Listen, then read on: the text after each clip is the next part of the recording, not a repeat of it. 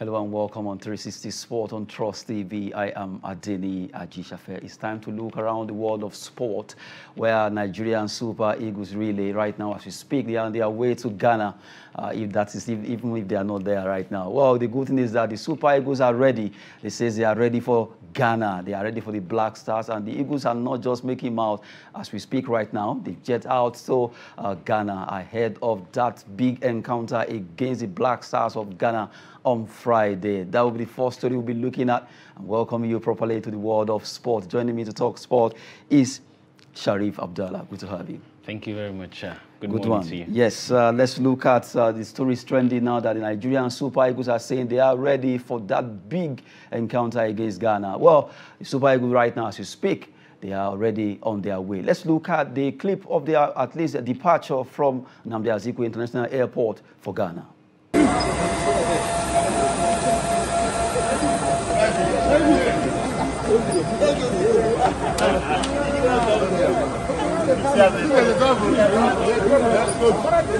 You get your passport, you can go. I'm waiting for you, Labran.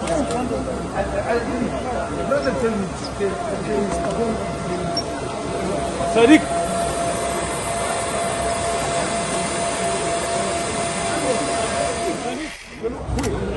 I see you like 90 kids. Hey, Sammy. Outside.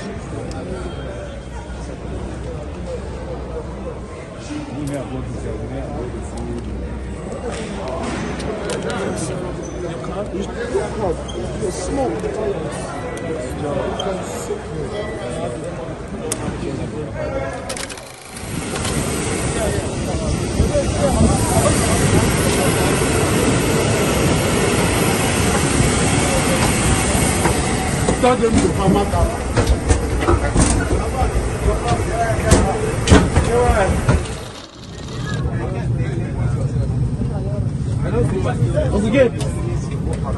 Uncle, yeah, this is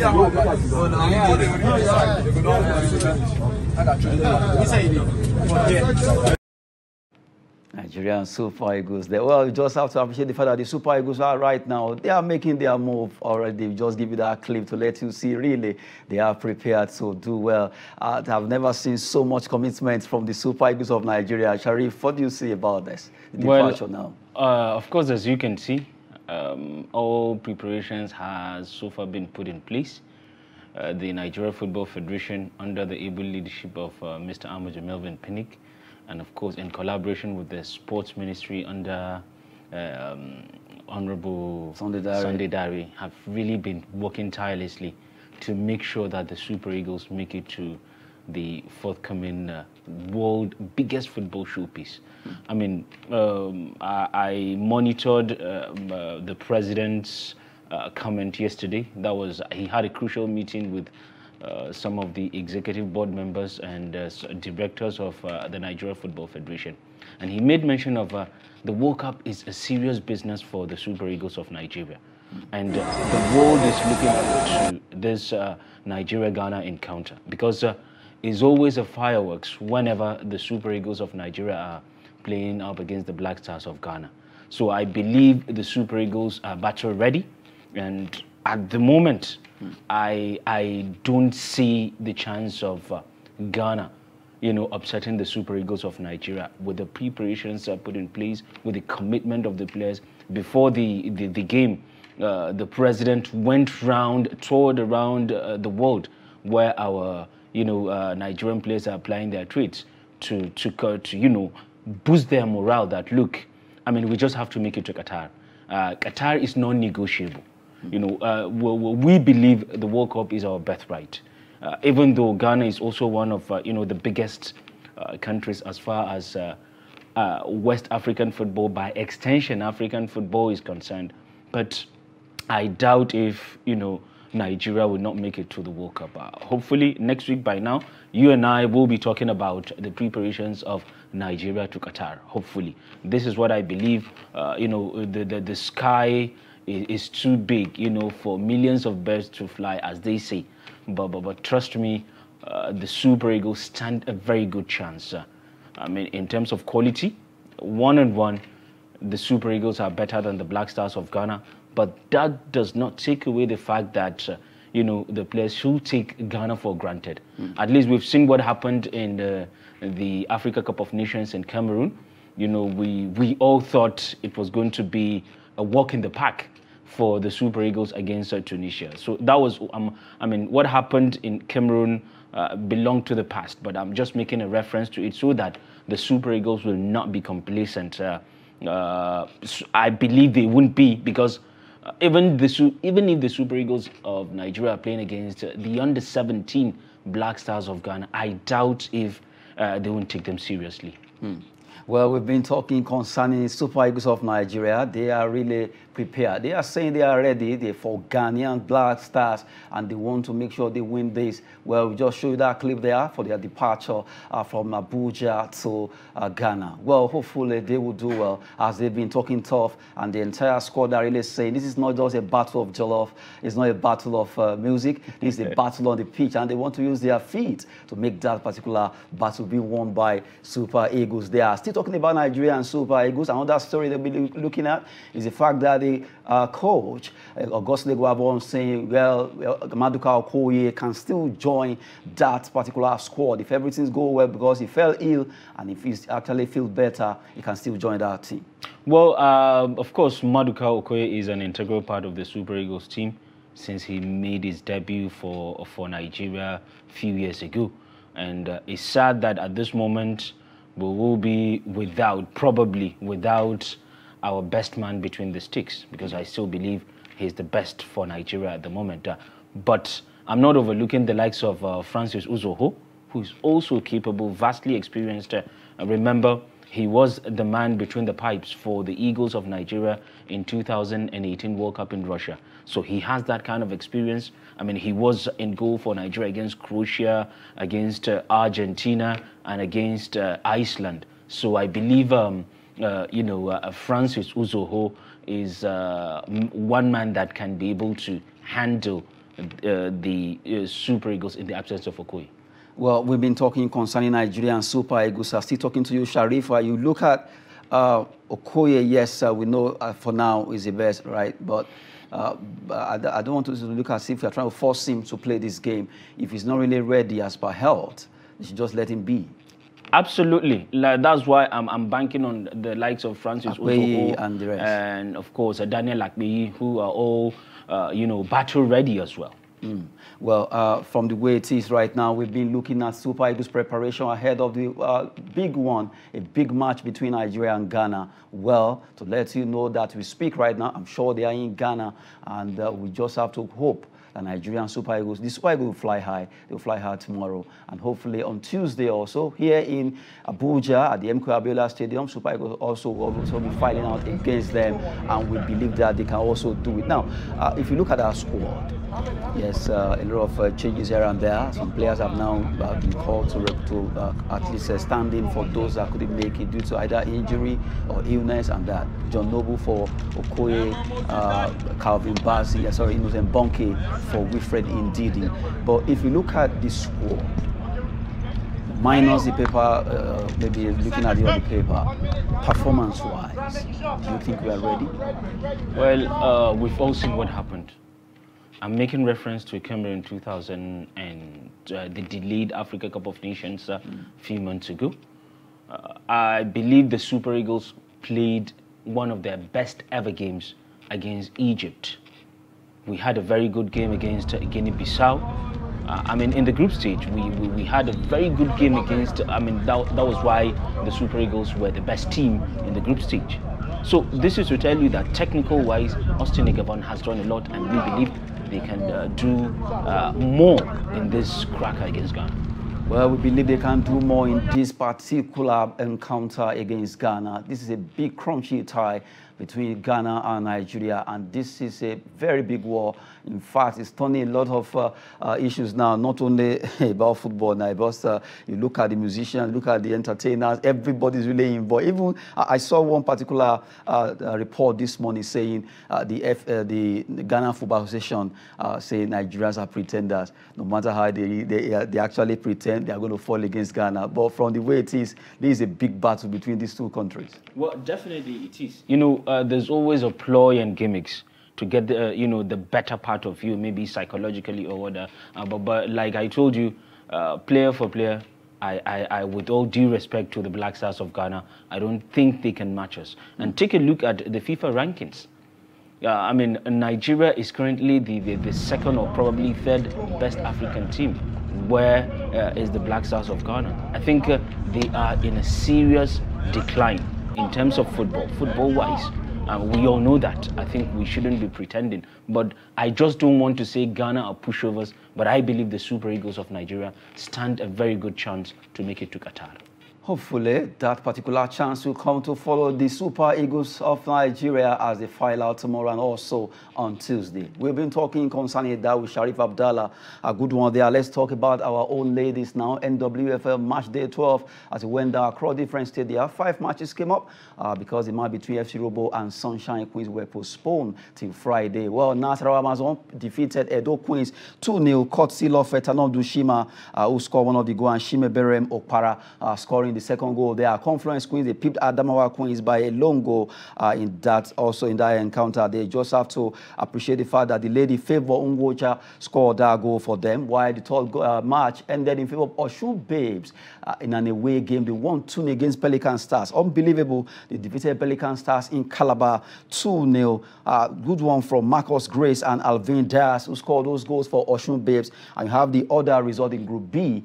Looking at the Group B result right now, how it went down in the MWFL. Royal Queens lost by a goal to Bayelsa Queens as Abia Angels drew goalless against Rivers Angels. That's how it actually went down across 5 different stadia in Nigeria, where 7 goals were scored. Now let's look at the way the table is standing in the women football in Group A, where as it is, well, Edo Queens are still topping despite losing against Nasarawa Amazon. To let you know, Edo Queens have not lost in how many matches now, but now Nasarawa Amazon have broken that particular record being held by Edo Queens. Now they've lost that game. Well, good one for Nasarawa Amazon. They are trailing with 21 points.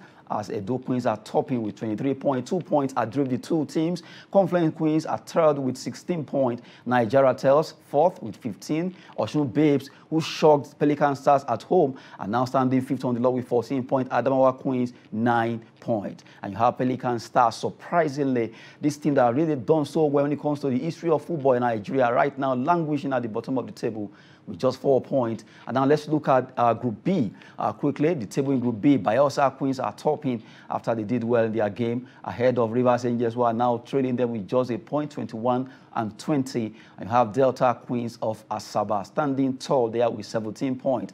FC Robo Queens of Lagos, they are yet to play their game. They'll be playing tomorrow against Sunshine Queens, who lost their goalkeeper, Elizabeth Johnson, to the cold out of death there. Royal Queens are standing fifth with 10 points. Abia Angels and Sunshine Queens in that pecking order. Abdallah, you look at the way the ladies, Nigerian footballers, whenever they play games, when I watch their games, I always feel, wow, these are Nigerians. I always feel so elated. Well, absolutely. I don't think there is any country in Africa that can match Nigeria as far as women football is concerned. So I don't, and this all boils to the fact that we have a very good setup women league. And thanks to, you know, the actors behind the scene, they've really been working hard, tirelessly. We've produced some of the finest women footballers on the continent. And, you know, we've seen some teams, you know, the likes of course, if you're talking about women club football in Nigeria, you cannot overlook the likes of Rivers Angels, Delta Queens, Nasarawa Amazons. So I'm not really surprised that they are, you know, at the forefront when it comes to, you know, Group A and Group B of the table. Well, we've been looking at the NWFL match day 12 as it went down across different states there in Nigeria. 7 goals scored and the teams that won are really happy. Nasarawa Amazon, they won at home, at least breaking that the record being set by Edo Queen. They were really running away by saying, okay, unbeaten record, but right now they've been beaten by Nasarawa Amazon there, where they are trailing them by 2 points, and it's a battle between the two teams, Edo Queens, Nasarawa Amazon. Conference Queens are also they are knocking at the door. Nigeria Test of Abuja are also there with 15 points. All these teams are really making statement when it comes to football, and you just have to look at Group B, where, well, Bayelsa Queens are also leading the pack with just a point ahead of all these teams. They are really, really very good. Good one there. Looking at women football in Nigeria, match day 12. As we move on to talk about another women football, but this time around we go to Europe as we talk about Women Champions League as it went down just yesterday. Juventus, they were able to, at least they played their game. Lyon Feminines actually played, and it was well, a big one there. Well, just have to look at the way it is. Looking at the result there, look at Juventus. They were able to actually do well against Lyon. You just have to appreciate the fact that when the match was coming up, you look at Lyon. They have a lot of record. You be maybe Lyon will actually defeat them. Well, it wasn't to be. Juventus did well. They were able to make statement. And you look at Arsenal versus Wolfsburg, a match that a lot of people were actually saying Wolfsburg will win, but it ended up in 1-1.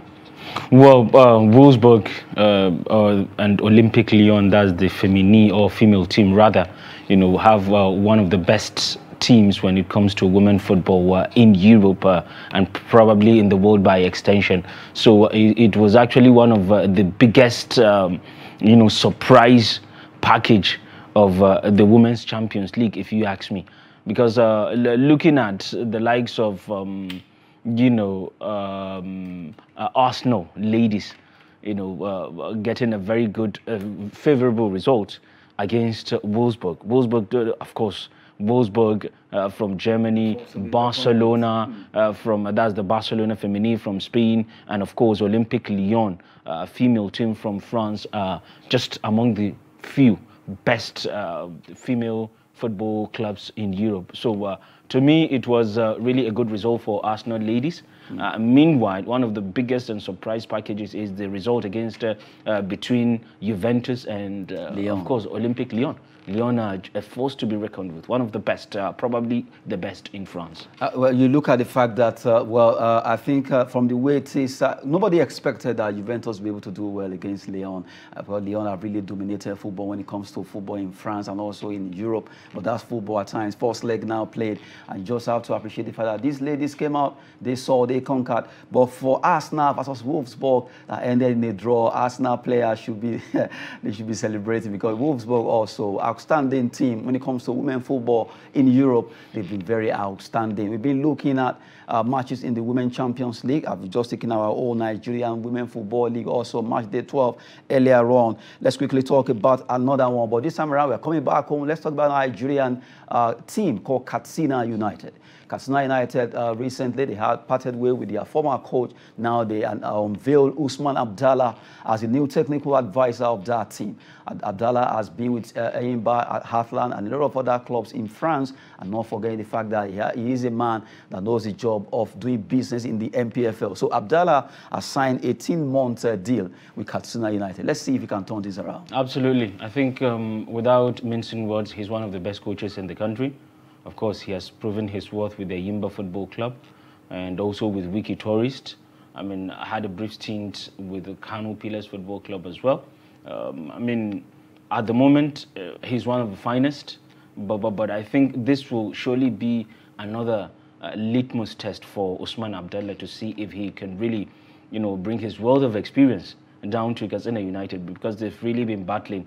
I think a couple of years ago, they managed to be promoted from the Nigerian National League to the Apex League in the country, the NPFL.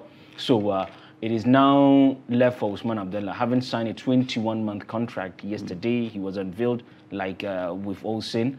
We came across the story yesterday. I think it's absolutely a good one and a step towards the right direction for Usman Abdallah. So it's only time will tell that if Usman Abdallah truly deserves his position. The position, exactly, because He has done it with the Imba. We've seen that. He had a brief stint with the Wiki Tourist. And Wiki Tourist, and all of them. All of this club. So I believe he has what it takes to turn the team around. I mean, Katsina United, with all due respect to the team, I don't believe is a team that is vying for the, to be top.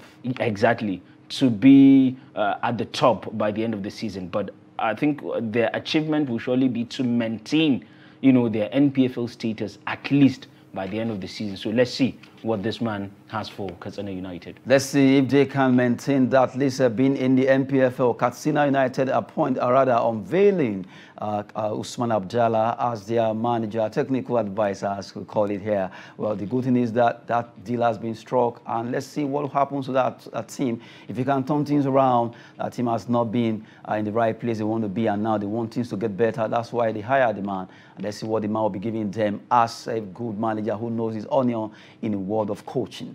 Now we move away to talk about a man that has been in a lot of issues recently, but right now he seems to be getting his act together.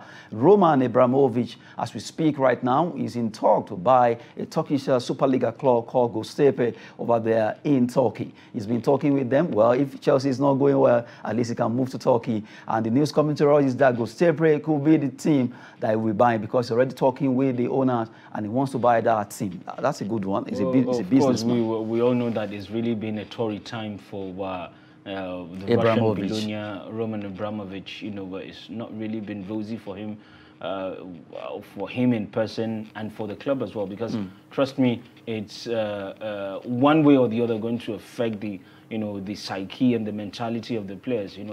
If the club administration or management by extension is not stable, it has a telling effect on the players by extension, who are actually the main actors on the field of play. So I believe with his passion for football, because we all know this man is not just a billionaire, but he's an ardent football fan.